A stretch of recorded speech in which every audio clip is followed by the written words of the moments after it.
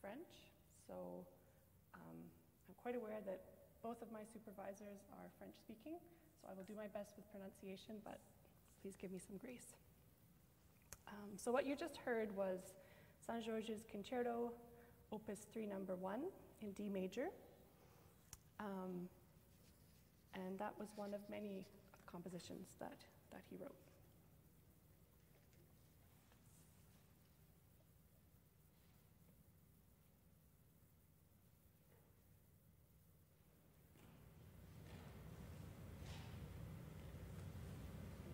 What is known of the story of Joseph Boulogne, Chevalier Saint-Georges, is indeed incredible.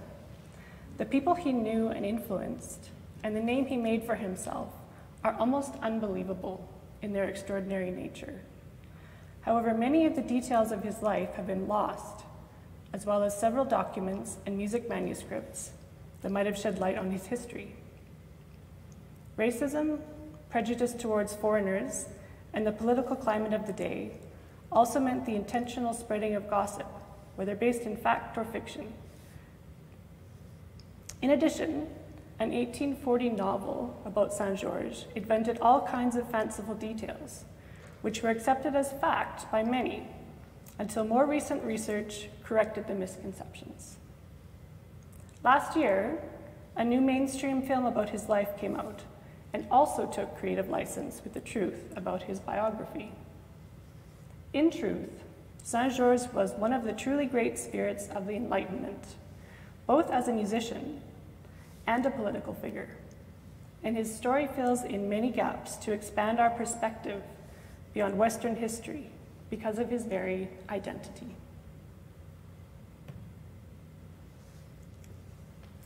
While there are many misconceptions about Saint-Georges, all sources agree on the following basic information. He was of French Creole descent, having been born in the colony of Guadeloupe to an enslaved woman and a wealthy plantation-owning Frenchman. Upon moving with his mother to France, he excelled at all he undertook and became an exceptional violinist, composer, improviser, and conductor. He was equally famous as a champion fencer, hence the title Chevalier, as well as a dancer, skater, rider, and hunter. And he was sought after in the company of the highest society in Paris and England. Saint-Georges was extremely well loved during his younger years for his talents, temperament, generosity, good looks, and sense of fashion. And he held many prestigious and important titles and positions during his lifetime.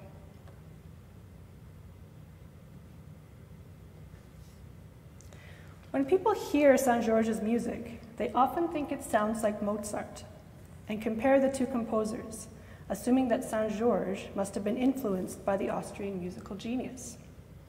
However, Mozart was actually 11 years younger than Saint-Georges, who was already a famous and established musician by the time Mozart first came to Paris in 1763. While Mozart struggled to gain traction and make ends meet, the French-speaking Saint-Georges was popular with the nobility and had a handsome allowance from his father. Moreover, Saint-Georges' first violin concertos were written in 1773, and Mozart's violin concertos of 1775 show, according to some scholars, clear structural influence from Saint-Georges. The Parisian violinist was also able to perform his own concertos with incredible virtuosity, especially in improvisation, not dissimilar to Mozart's abilities as a keyboardist.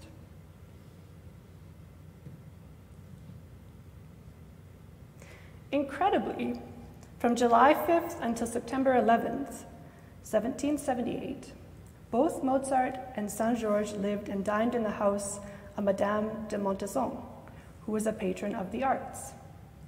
It is also very likely that, being acquainted with the same people, they would have encountered one another on Mozart's first visit to Paris in 1766. However, in Mozart's numerous letters, he never once mentions the Chevalier, although he often writes about composers in the same circles with considerably less talent and prestige than Saint-Georges. Even though Mozart's father encouraged him to seek a commission from St. George's Orchestra, and the two composers' names alternated on Paris concert announcements, there seems to be no evidence of their collaboration or camaraderie. This is strange, considering the tight-knit circles of French musical society, and Alain Guédet, among others, has even speculated that it seems to point to a jealous rivalry between the two composers.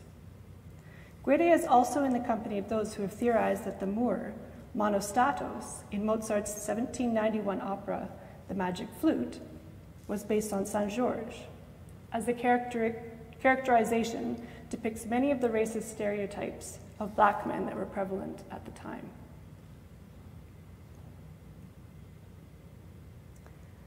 If this was true, which seems very possible considering the lack of a record of congeniality between the two composers, despite their close proximity and mutual acquaintances, it did not stop Mozart from taking inspiration from the famous St. George.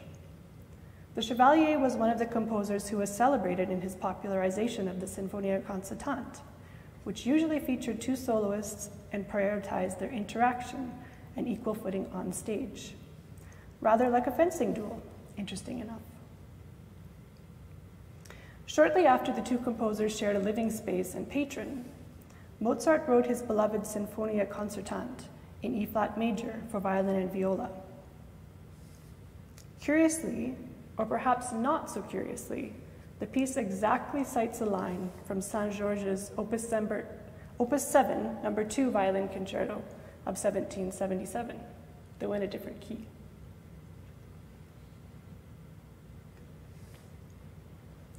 According to Gabriel Banat, it is not Viotti, Kreutzer, or Rode who initiated the modern French school, but rather St. George, who, from a technical standpoint, introduced the kind of gallant virtuosity present in this context.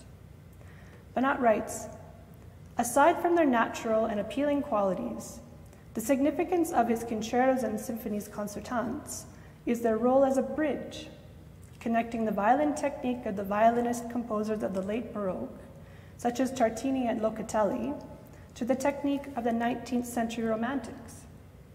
St. George's particular virtuoso idiom leads directly to Beethoven and beyond, by bypassing the violinistically more restrained style of the Mannheim school and the great Austrian masters of classicism.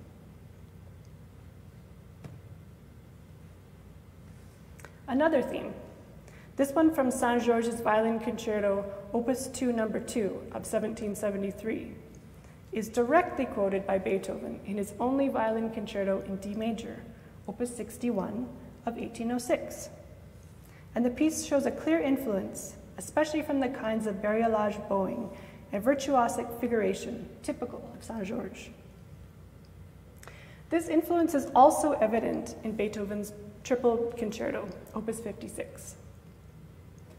Beethoven never met St. George, but there is a fascinating circumstances which may have connected them.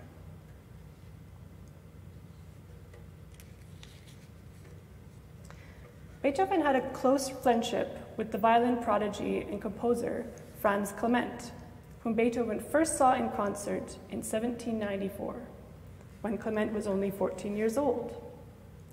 Clement, who was later to commission the violin concerto from Beethoven, and also to revise its technical passages, was a student of Giovanni Mane Ioanovici, who St. George at one point felt forced to confront because he had been trying to pass off St. George's concertos as his own. It is very likely that Ioanovici had taught these stolen concertos to his students, and according to Gabriel Banat, Clement undoubtedly included one of St. George's concertos, the most difficult music in his repertoire, in his initial performance for Beethoven. Indeed, Ioanovici was also the teacher of George Polgreen Bridgetower, a British violinist of African descent to whom Beethoven originally dedicated his Sonata No. 9, before he rededicated it to Kreutzer after a quarrel. Bridgetower and St. George would also have directly encountered one another in England in 1787 at the residence of the Prince of Wales, where Bridgetower was a protege and Saint-Georges was a frequent guest.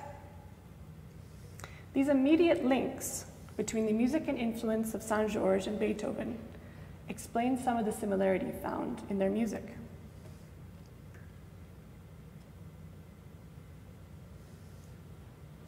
But how did Joseph Ballon become such an accomplished violinist and composer in the first place? There are no concrete records of his violin study, although it is clear that upon arriving in Paris at age 7, he was given the best schooling that money could buy.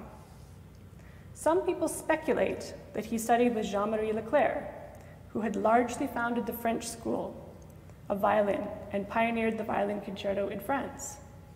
Another possibility would have been Pierre Gavinier, but there is no actual evidence to support this claim. One person who is confirmed to have been of great influence and support to Saint-Georges is the composer Francois-Joseph Gossec, founder and conductor of the 70-piece Concerts Amateur Orchestra. Gossec dedicated a set of trios to the younger Saint-Georges, and in 1769 also invited him to play as part of the Concerts des Amateurs, considered a democratic ensemble because it was made of both nobility who were excellent at music and of professional musicians earning their living from their talents. By 1771, Saint-Georges had been promoted to concertmaster, and in 1773, Gossec handed over direction of the ensemble to the favored Saint-Georges. It was under this new direction that, according to Almanac Musical in 1775, the Concerts des Amateurs became the best orchestra for the symphonies there is in Paris, and perhaps Europe.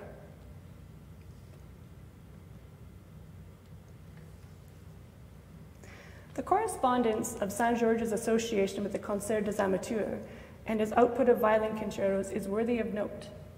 The violinist-composer often appeared as a soloist with the orchestra, with his own highly virtuosic compositions that demonstrated his almost miraculous technical abilities. However, the Chevalier was not cavalier, and his compositions and performance style were said to have been in service to the music. The cadenzas he improvised were not only impressive, but he also added programmatic elements evoking nature to his inventive interpretations, which his admirer Louise Foussy later compared to the music of Hector Berlioz. In her memoirs, she wrote, "Saint-Georges possessed a musical sensitivity of the highest degree, and musical expression was his principal merit." In the performance of the concerto you have just heard, I have tried in my own cadenzas to remain true to this bravado style. In composing them, I referred to Mozart's Sinfonia Concertante cadenzas, which are among the few from that era that have been written out instead of improvised in the moment.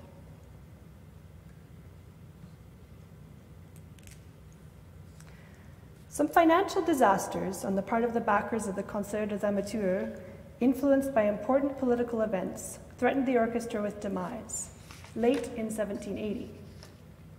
But it was saved by affixing itself to a Masonic lodge and rebranded as Le Concert Olympique.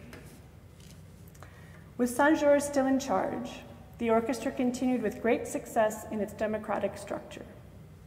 A newly negotiated contract with Esterhazy freed Joseph Haydn to accept private commissions, and Count Diogni, Grand Master of the Masonic Lodge Olympique, commissioned what became known as the Paris Symphonies, which were premiered in 1786, with Saint-Georges conducting.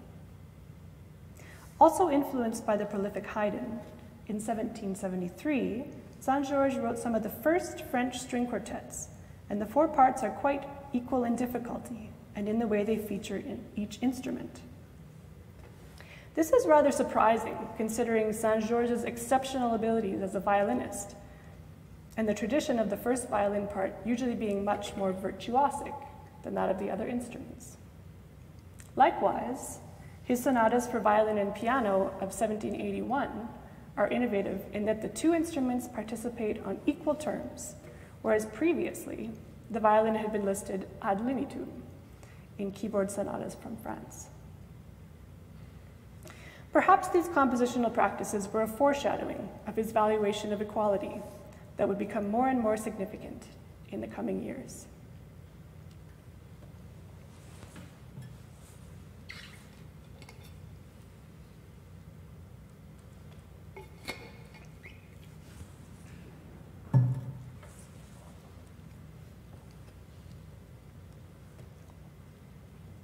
Despite his acclaim, success, schooling, and positions of leadership, it would be wrong to suppose that Saint-Georges' experience was untarnished by racial discrimination.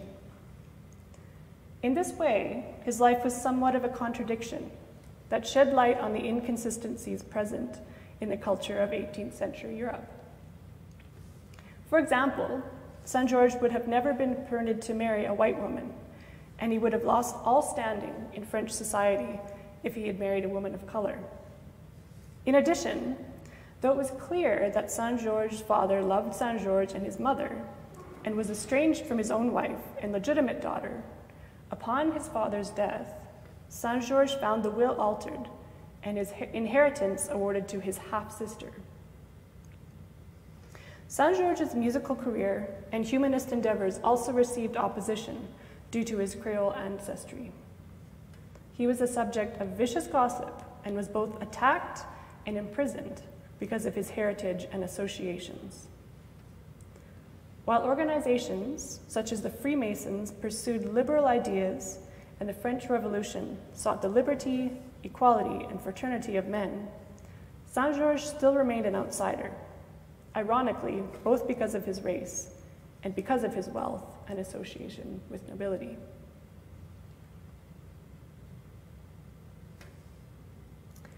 A man of extravagance, known for being extremely generous to his friends, Saint-Georges also appeared in a fresh set of clothes every day, something which was uncommon for the time period. He was purported to be especially adored by the ladies. And Lavoisier made much of the fact that he loved and was loved. Love affairs in the circles of the nobility were common, and although generally kept secret, seemed to be an accepted part of the culture. It is thought that Saint-Georges entered readily into this custom, especially since he was not permitted to marry. However, he was also subjected to unfair gossip around this normalized enjoyment of French high society. It has been conjectured that he fathered an illegitimate child with the Marquise de la Montalembert, an idea deduced because of a horrific attack on Saint-Georges by the French police that was organized by the Marquis, allegedly as an act of revenge.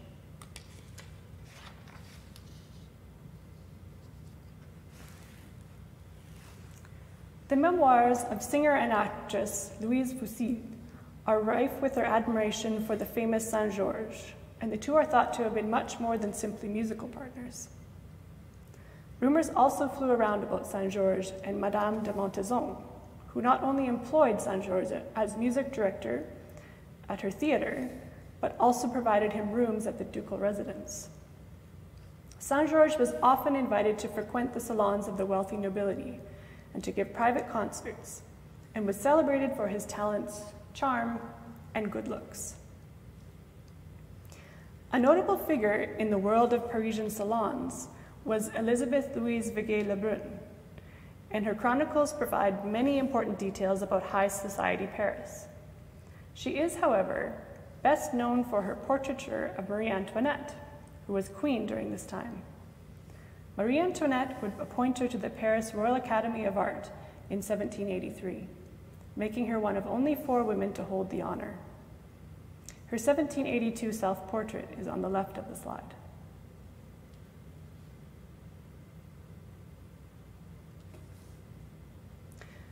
Lebrun's 1783 portrait of Marie Antoinette on the left was presented at one of Lebrun's salons, and it caused such a scandal that it was taken down and replaced by the 1783 portrait on the right.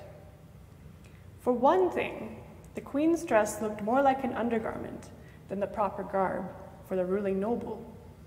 For another, it was not made of the silk for which the French were so famous, but rather of cotton, which was associated with allegiance to Britain, as the valuable fabric was primarily exported from its colony in India and was actually outlawed in France. Marie Antoinette had also created a fanciful model farm or village for herself in Petit Trianon, where she played at country living while the actual farmers of France suffered. The dress was offensive in this way as well, as its nod to rustic simplicity romanticized the very difficult lives of the peasants. This increased the hatred towards the queen, who was already disliked because of her Austrian descent. Despite this, Marie Antoinette's tastes were broadly imitated, including trends in fashion and attire. Indeed, today one might even call her a fashion influencer. Carolyn London speculates that this dress may have ignited the cotton slave trade, as it led to the widespread preference of cotton over silk for women's garments, which in turn led to high demand and its commodification.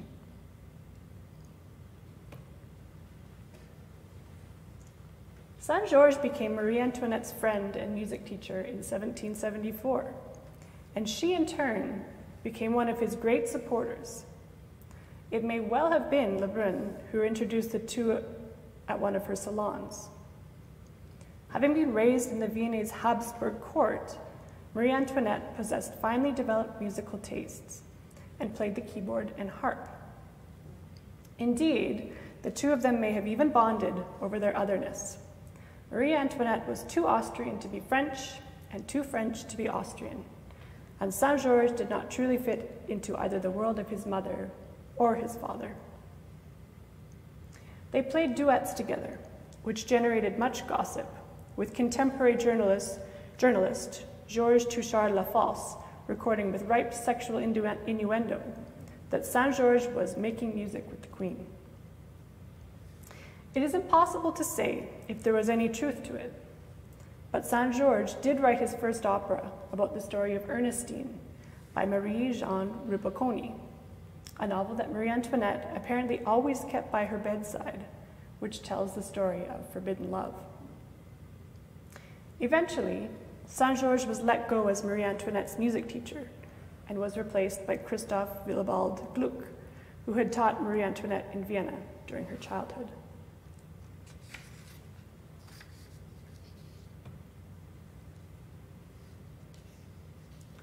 With its success with the Concert des Amateurs in 1774, Saint-Georges was also identified as the man who might be able to improve both the artistic and financial situation of the Académie Royale de Musique, which is simply put, the opera in Paris.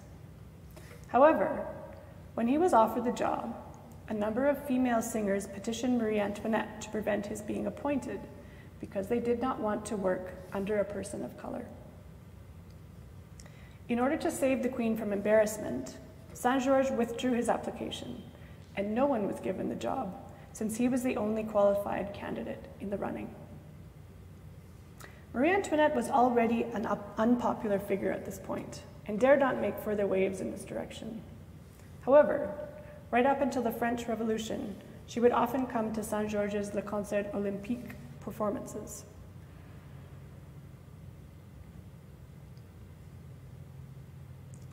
Saint-Georges' experience of prejudice, unsurprisingly, made him very receptive to the liberal ideals of liberty, equality, and fraternity that fueled the French Revolution that began in 1789. As many musicians had done, Saint-Georges found brotherhood and liberty from the feudal confines of music in the Freemason Society, and especially in Le Concert Olympique that he continued to direct until 1789. Louis-Philippe II, Duke of Orléans, was the Grand Master of Grand Orient de France, and he became Saint-Georges' patron and friend when he lived at the Duke's establishment at the Palais Royal, also incidentally the home of the opera in Paris, which was later called the birthplace of the French Revolution. Though an extremely wealthy cousin of King Louis XVI, Louis-Philippe II shared and promoted Saint-Georges' ideals and was instrumental as a Jacobin to push for cultural change, even to the point of renaming himself Philippe Égalité, His Enlightenment ideals also prompted him to convert the Palais Royal to the Palais Égalité, where, in theory, people of all classes were welcome. In the photos, Saint-Georges and Philippe are wearing the Freemason insignia, demonstrating their Enlightenment views.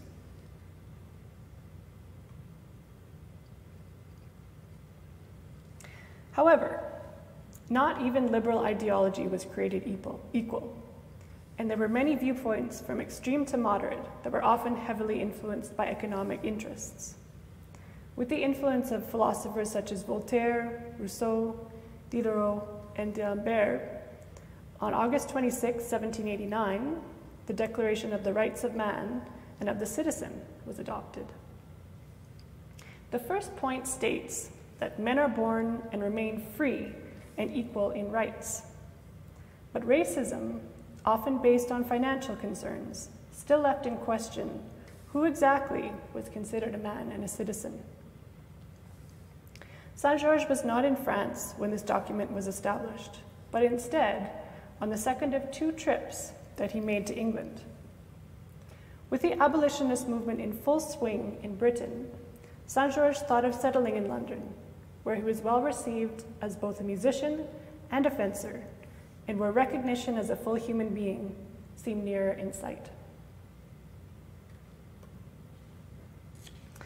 There are differing reports on Saint-Georges' activity towards abolition, but it is known that Philippe Égalité's chief of staff, Jacques-Pierre Brissot, sought Saint-Georges' assistance to establish Société des Amis des Noirs as a step towards abolition in France.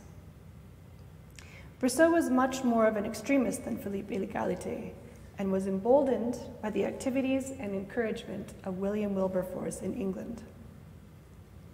This political cartoon depicts Saint-Georges boxing the dragon, symbolizing slavery, and indeed he was attacked in real life in what some considered an assassination attempt to prevent his abolitionist initiatives during his second London trip. Also notice the figure in the background of the image wearing a dress and fighting the personage meant to be the Prince of Wales. This is the Mademoiselle d'Eon, a transgender chevalier, spy, soldier, and diplomat from France, who fought Saint-Georges in a fencing match on his first trip to London in 1787.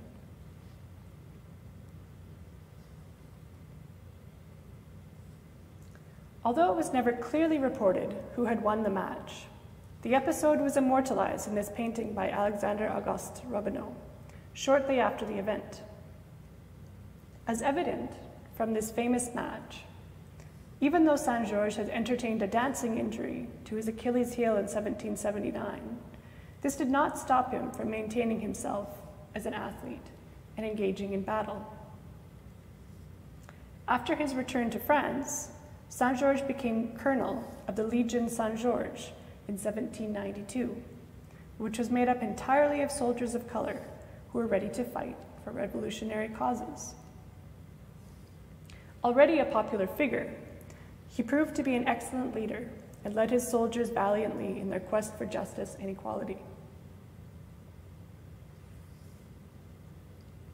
Even though Saint-Georges had abandoned the noble signaling de in his name, nevertheless, his chevalier status and his associations with many members of the nobility, including Marie Antoinette, led to his arrest without concrete charges in September 1793.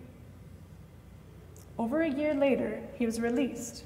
However, it seemed he couldn't win, as his legion had been purposefully broken up, and despite his inspiring leadership, he was prevented from being reinstated as colonel and was eventually dismissed from the army in October of 1795. This is all thought to have had racist undertones, despite slavery having been abolished in the French colonies in February 1794, exactly 230 years ago this February. While details are scarce, Saint-Georges is recorded to have left independently for Saint-Domingue soon after this to fight in the Haitian Revolution that had been underway since 1791. He returned to France in 1797, where he would live out the rest of his days, devoted to his violin.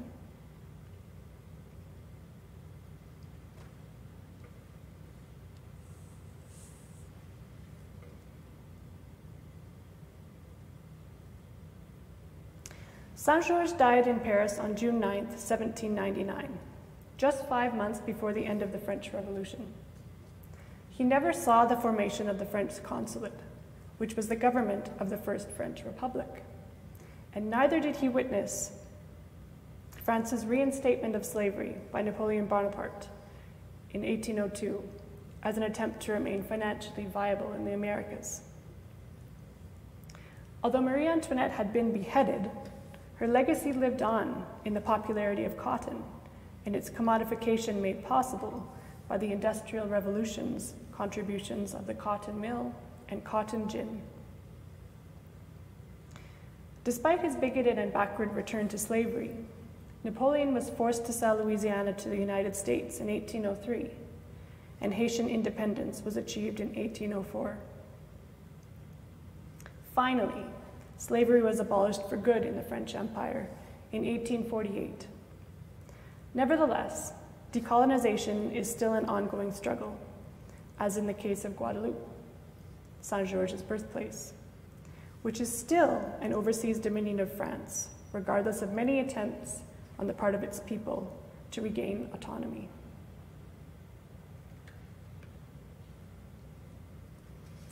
Thus ends this brief glance into the life and legacy of Joseph Boulogne, Chevalier Saint-Georges. Not only has he left us with beautiful and important music, but his significance as a chevalier pursuing justice and humanity is intricately woven into the fabric of history. His existence provides a missing link that fills out a narrative of both musical and cultural history. The constellation formed by his connection with so many other important figures changes the picture of history.